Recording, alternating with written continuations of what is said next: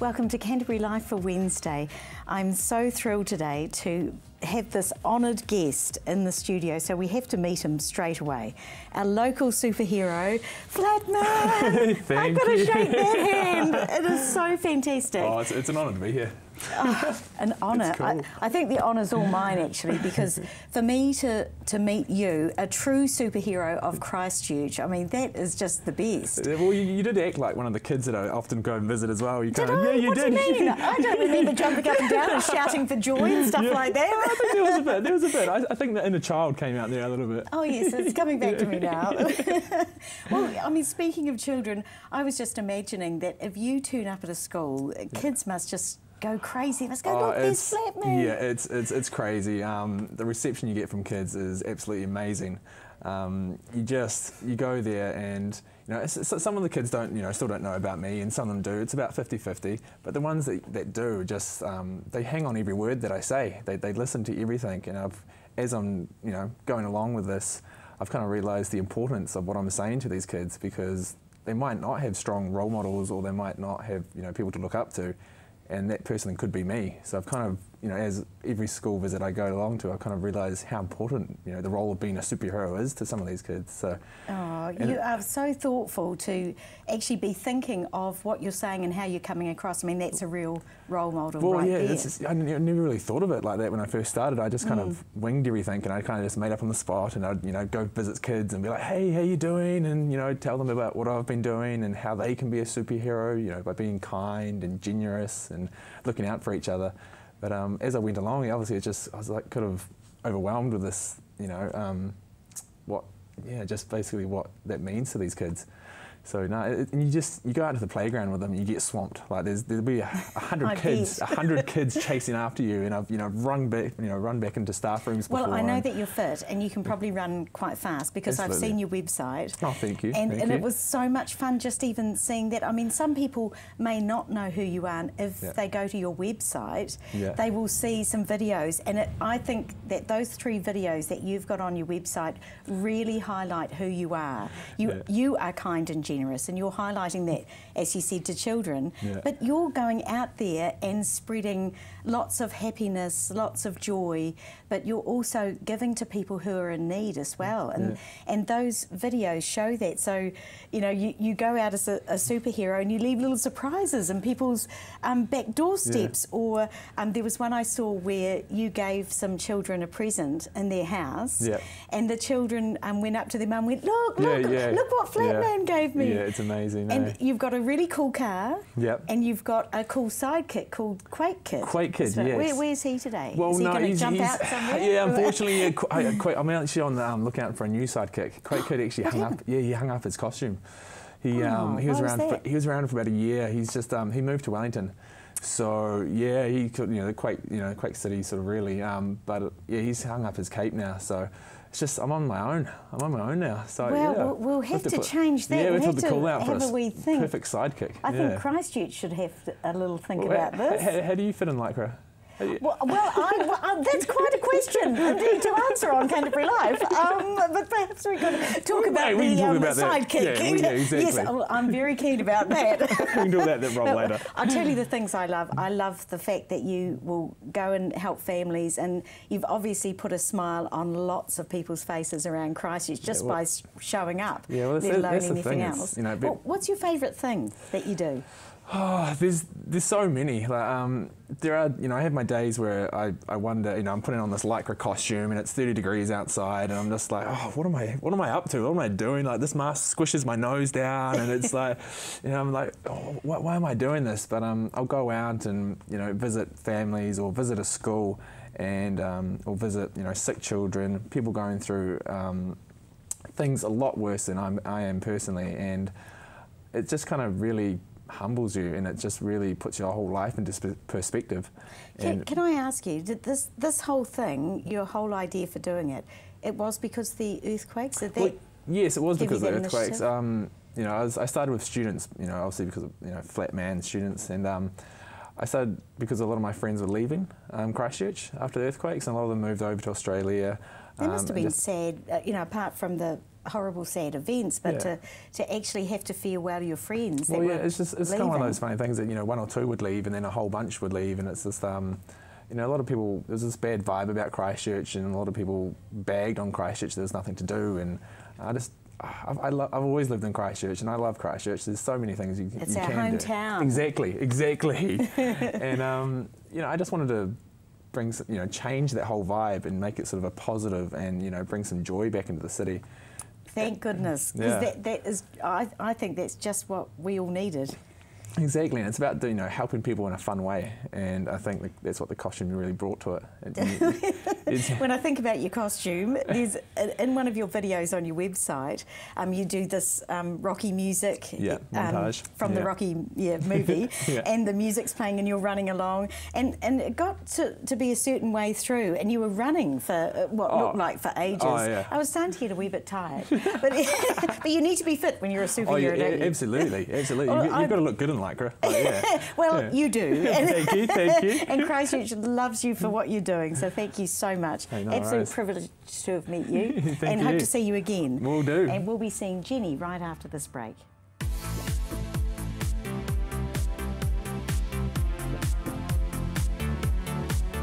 Every Monday night I'll take you out and about around the region's A&P shows from Cheviot to Temuka. You'll meet the exhibitors, have a look at the sheep and cattle and horses, and also have a look at what people have been producing. Rob's Country Showtime, 8:30 on a Monday night, CTV. Christchurch has its very own enchanted utopia, the Hitching Post. Pop in and see for yourself. A magical assortment of handmade creations, custom-made candles and artwork. Choose from our huge range of water features, garden art and imported giftware. Specialists in handcrafted metal artwork made in store. Nestled on 722 Marshlands Road, the Hitching Post, defining art our way.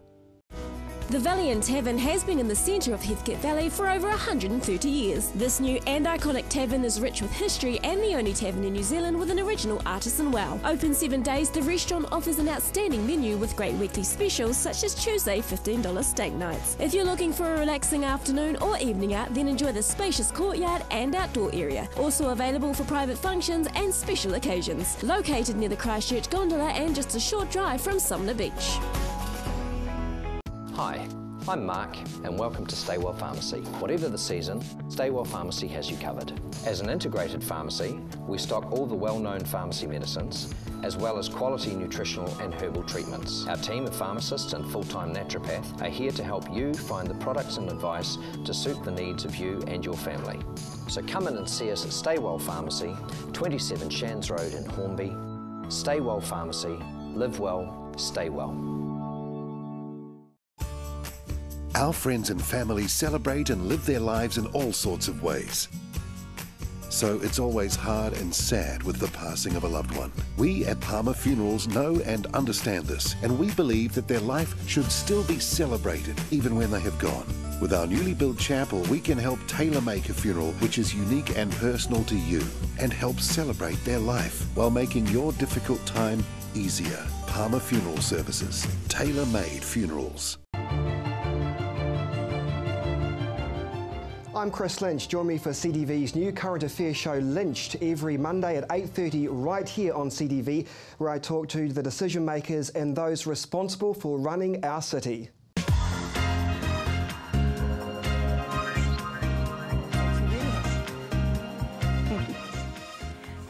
Welcome back. We've got the lovely Jenny Boyer, is it? Boyer, that's right, Boyer. yes. Nice to meet you, Jenny. Thank you. You do an amazing job, I know, with the Multiple Sclerosis and Parkinson's Society. That's right. Actually, I looked up your website, yes. And at the end of it, when I finally got to the end of it, I thought, jeepers, is there anything that these people don't do? You do so much. It's actually incredible. We don't do ironing and cleaning and all of that sort of boring sort of things, but yes, no, we do provide a things. lot of support to people diagnosed with multiple sclerosis or Parkinson's. Well, on some of the pages there, it showed that if you have just had an initial diagnosis of it, you could have a registered nurse come and visit you in your home. That's right, yes. She does quite a comprehensive review and assessment of things like medications, other conditions, family situations, entitlement to benefits, and then does referral on to health professionals based in the community, or perhaps to one of our physiotherapists for a mobility assessment or a gym program assessment. Gosh, there's heaps of things, aren't there? Indeed. I think if I had just been diagnosed with multiple sclerosis or Parkinson's, I would want to know more about it. Yes. But I think that the people who would want to support me, they would want to know things as well, how they could best support me. Do you have a sit-down meeting with, you know, the person who's been diagnosed and family and friends at any time? Absolutely, as long as that's what the person who's been diagnosed wants. So it's really up to them. Sometimes people want to meet with one of our staff first, and then later on we'll include family members. But generally it's family and sometimes close friends who are at that initial assessment. And I think the thing to remember is that our staff are a little bit removed from family and friends, so they are health professionals who walk alongside a person in their journey of a diagnosis, and they're that person who's emotionally not connected, so they're able to view things slightly differently, but meanwhile offering a very professional support. You actually have to fundraise quite a bit, don't you? We do, yes we do. And I noticed that you actually have a huge reference to that on the website. It actually is, you can actually send a little gift, can't you? There's a little bird, a piwakawaka, and it shows you how you can give a donation. That's right, yes, if people want to just give a donation, a one-off donation online, they can do that. But we have an extensive fundraising program to provide the services to people diagnosed with MS and Parkinson's. So how long have you been going? Oh dear, the Society started in 1962, so we are in our 52nd year of providing these services. So we've been around for a long time, so we're obviously doing something right. Gosh, yes, and how important it is too. Obviously, have you been in it for a while? I joined the Society in 1988. In 88, so you would have seen quite a progression of... Quite a lot of changes, yes, and I've done various roles within the Society. So, what's your favourite role? I think working with our members, I really, really do enjoy that. I mean, I guess enjoy doesn't maybe not be the right word, but it's very fulfilling, and it's great being able to discuss and options with people and follow their diagnosis through. Well, it is about people after all, so I do understand what you mean when you say you enjoy that. That's right. I mean, that is so valuable to have human-to-human communication. Must be just absolutely invaluable for people.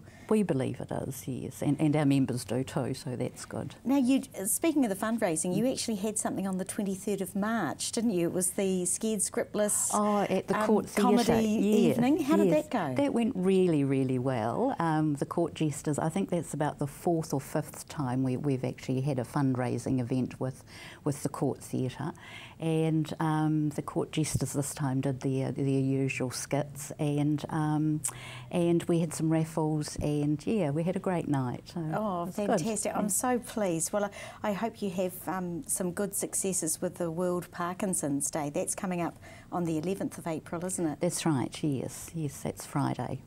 Will you have different events for that day? No, another fundraising? Not a fundraising thing. It's more for in New Zealand, it's more to raise the awareness of Parkinson's. Right. I know overseas World Parkinson's Day is celebrated by a lot of fundraising events, but here in New Zealand, like, we have our awareness weeks. So we have an MS Awareness Week, and we have a Parkinson's Awareness Week, which is in the first week of November. So that's where we use our fundraising opportunities. So it's really just raising awareness of Parkinson's. Oh, well, you do a wonderful job. Lovely to have met you, Jenny. Thank you very much. And I had a chat with Roddy McKinnon.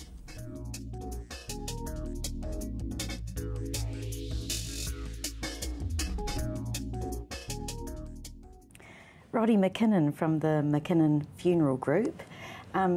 When I hear that word there, group, that does suggest that you're not just in one place. You've got a few around Canterbury. Would that be right? Annie, you're exactly right. We've got a number of funeral companies that are based in local towns. Christchurch, we have Canterbury Christian and Palmer Funeral Services.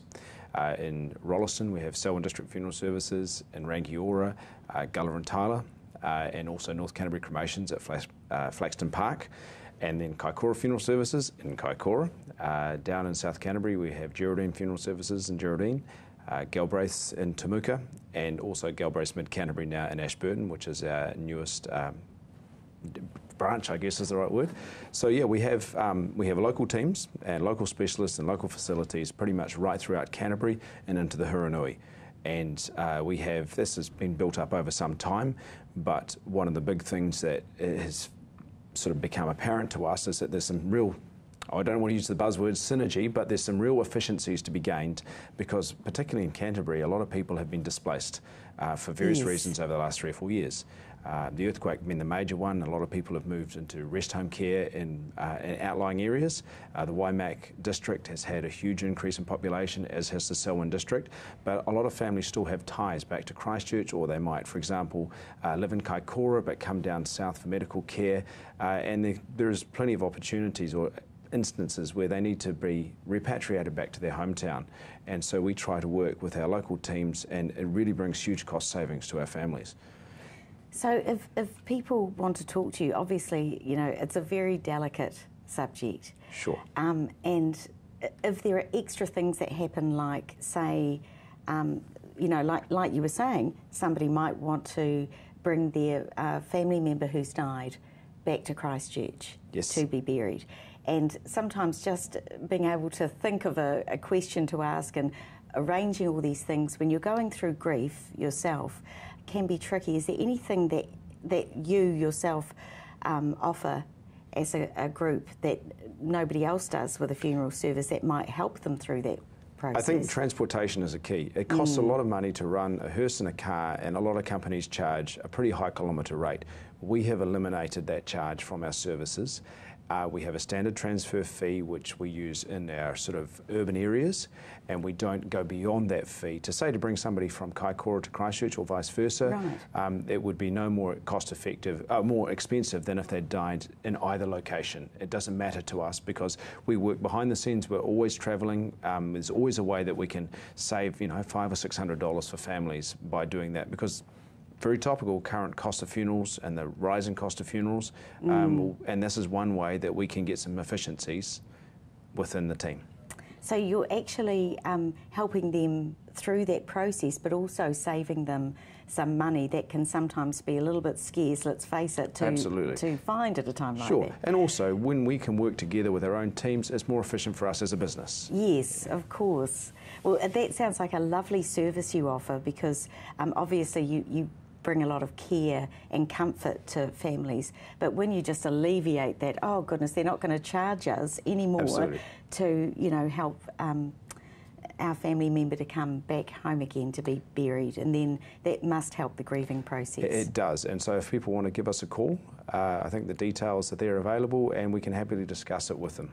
Oh, wonderful, thank you. And speaking of those details, Roddy McKinnon, Managing Director, you can phone him on 021 687 080, or go to the website www.mckinnongroup.co.nz. After the break, we do see it and we dream it.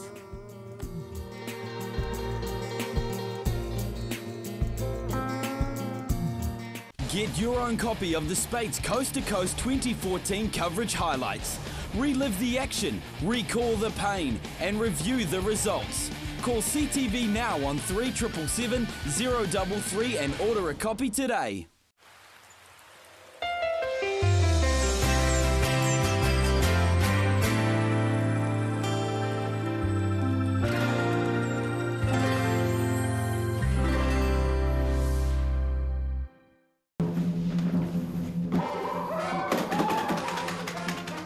Avoid the monkeys when it comes to relocating. Trust A1 Movers, a family business since 1993 that guarantees a professional job every time. We carefully handle and wrap your valued items, ensuring they have a safe journey. Secure storage and insurance options are also available. A1 Movers, the careful, caring, moving company. Oi! Hurst Auto Dismantlers, your one-stop shop for all your mechanical and car part needs. Our huge premises boasts a large selection of mechanical parts, panels, tyres and glass. Most makes and models are available on site, and if we don't have it, our trusted staff will do their best to source what you need locally and nationwide. So come in and see the team, or just give us a call and save time and money. Hurst Auto Dismantlers, 343 0099. Hi, Rob Coate-Williams. Join me with Rob's Country every Friday at 7:30 in the evening when I take you out of town and talk about anything that's country. Rob's Country, Friday at 7:30.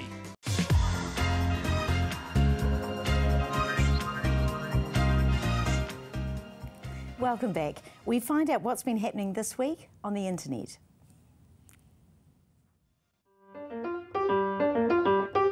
Chicago-based artist Justin, aka A Mechanical Mind, creates tiny steampunk insects by carefully soldering together gears, springs and other watch parts. The mechanical bugs, many of which Justin can balance on his tiny pinky finger, are miniature, multi-legged creatures that each take the artist several hours to complete.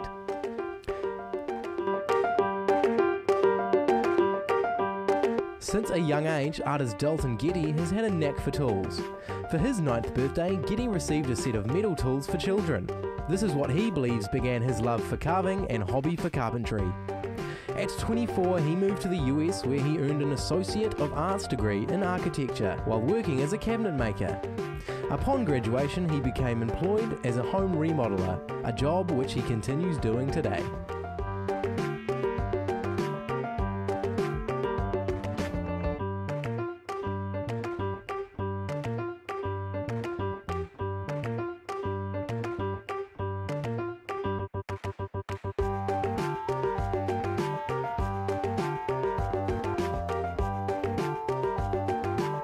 Engineering work being put to the test during the Japan earthquakes.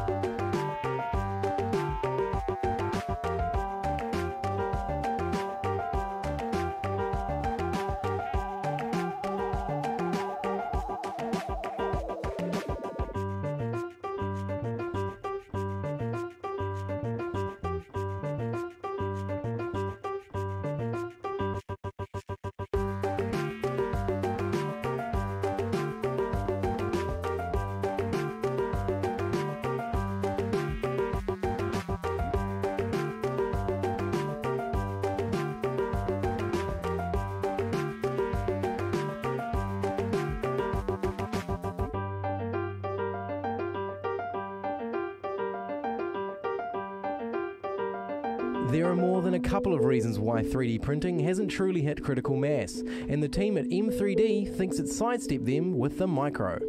The Micro has hit Kickstarter with the sole intention of becoming the first consumer 3D printer that's at once accessible, affordable, and easy on the eyes.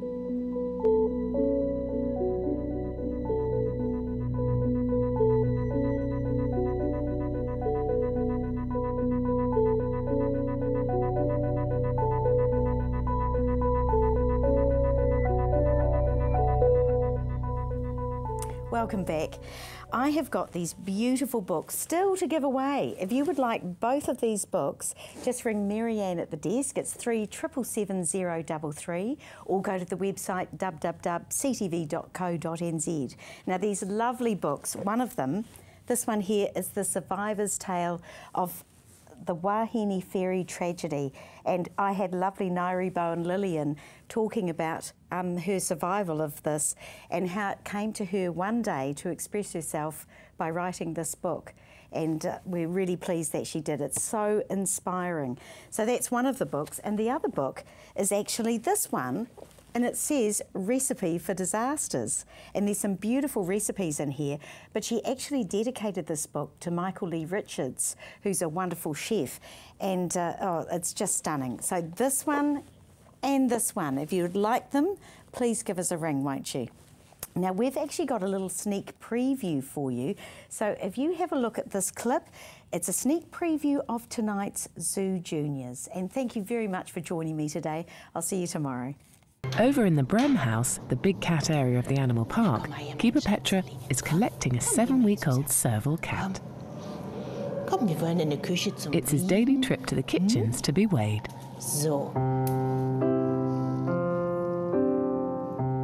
This little serval will grow up to be a sleek and graceful African predator.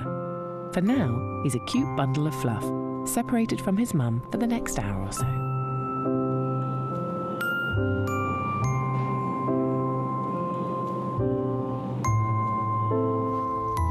The keepers try to limit the time the infants are away from their mothers, but the daily weighing is necessary if Petra is to check his progress.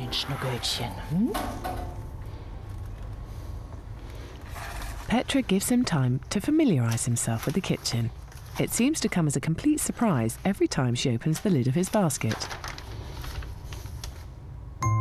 In the wild, this serval would suckle from his mother for several more months, not leaving her side unless she went off to hunt.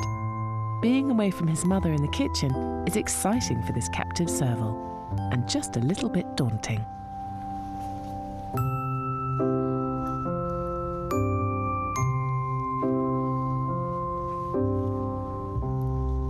Playtime over, and time for the scales. Petra encourages him to sit still, but she's not having much luck. For a fleeting moment, she gets a reading, before he's off again. It's not good enough. He's got to sit still. Finally, 1 kilo, 570 grams. The serval cub is yet to be named. Once he's a bit older and Petra can figure out his character, she'll name him. He needs to be careful how he behaves.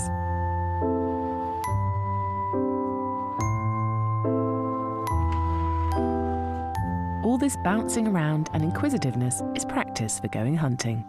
An adult serval may cover 3 or 4 kilometres in a day searching for food, so it's no wonder this little one is so lively. And he's just spotted the great outdoors.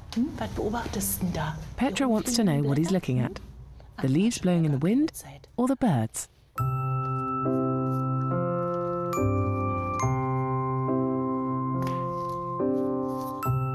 The serval is built to hunt. He is well camouflaged on the African savanna. His ears swivel to catch sound from all directions, and his long hind legs make him an adept hunter, springing on his prey, covering the last few metres in a single bound.